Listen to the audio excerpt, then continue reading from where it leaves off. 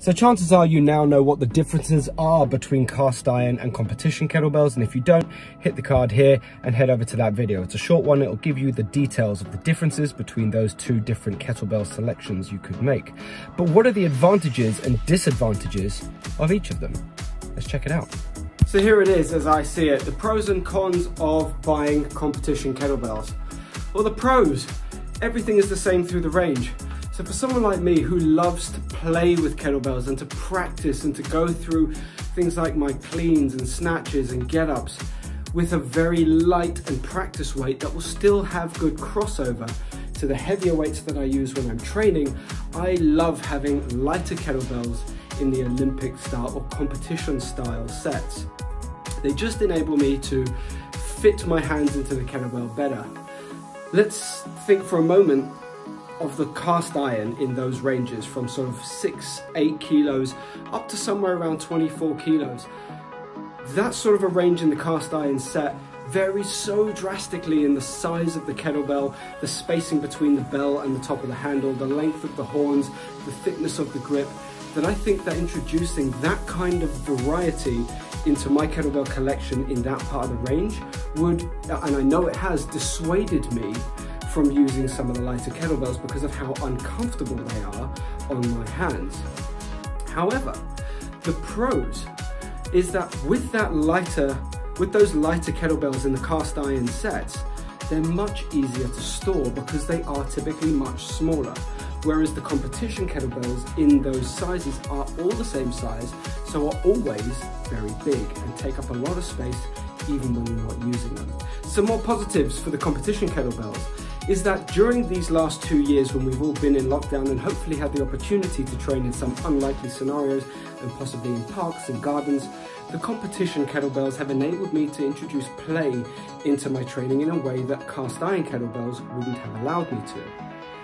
I've started learning how to juggle with kettlebells, doing flipping and spinning and all of that sort of stuff that is really only there because it's fun.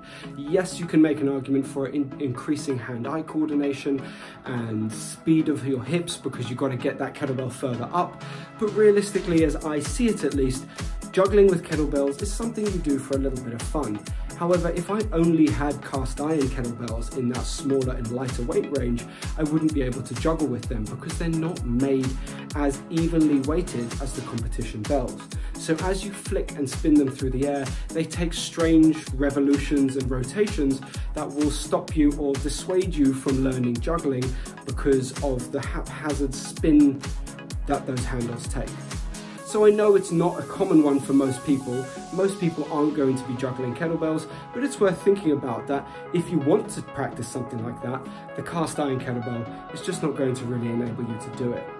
Next, let's go back to that spacing difference in the lighter kettlebells of those cast iron bells.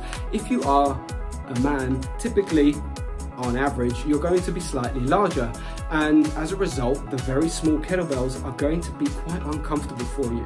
The bell is going to have a very short distance between the top of the handle and the top of the bell, so it's going to sit really high up on your wrist and not only be uncomfortable, but change the position that you're used to holding a kettlebell in for things like the rack position, cleans, snatches, get-ups, all of that sort of stuff. However, the benefit of having the cast iron set as opposed to the competition sets is that because of the angle of the horns in those cast iron bells, things like horned carries, goblet squats might feel a little more comfortable because of the angle of that handle. And ultimately, that's going to come down to your preference and your anatomy. I've just found that most people can fit into a competition kettlebell slightly easier than they can fit into a cast iron kettlebell, as the smaller athlete will find small cast iron bells very easy to use, but the slightly larger athlete will find cast iron kettlebells slightly more uncomfortable to use. The disadvantage, however, of those competition kettlebells when it comes to things like loaded carries is that because they are so large, if you're doing a suitcase carry and you've got 2 kettlebells, you've got to keep them quite far away from your body to stop them banging into your knees. And also doing things like double kettlebell swings, cleans and snatches with the competition bells will require you, especially if you've got shorter legs, to take a wider stance to accommodate those bells in the center. Whereas, let's take for example 2 8-kilogram cast iron bells, you could basically have the same stance you would have for a double-handed single kettlebell swing as you would for a double kettlebell swing clean snatch. So you'll have some better transfer of skill when it comes to the cast iron kettlebells in that very specific scenario. Lastly, let's just go over grip fatigue. Sometimes training your grip is something you want to do.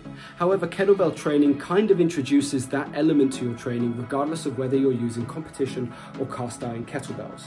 The problem with cast iron kettlebells is that the bigger the weight becomes, the thicker the handle becomes, and the thickness of the handle becomes its own challenge, especially if you have normal sized hands or smaller hands. Obviously, if you're 6'6", you're going to have giant paws that find it really easy to get all the way around the handle, but that is not most of us. So it's worth considering when it comes to using those kettlebells, what is going to be best for your anatomy. Personally, what I've ended up adopting is a bit of a mix in my range.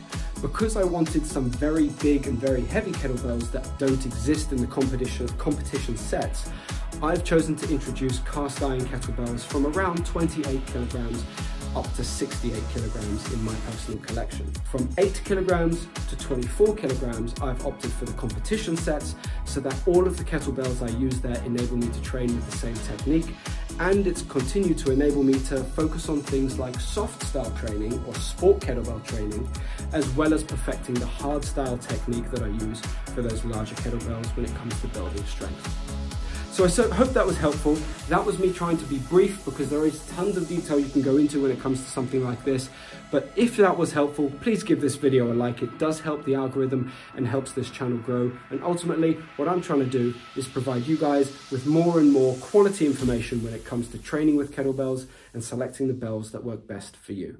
So if you can, subscribe and share this video with someone else to help this channel grow. I appreciate it immensely. Thanks very much. I'll see you at the next one.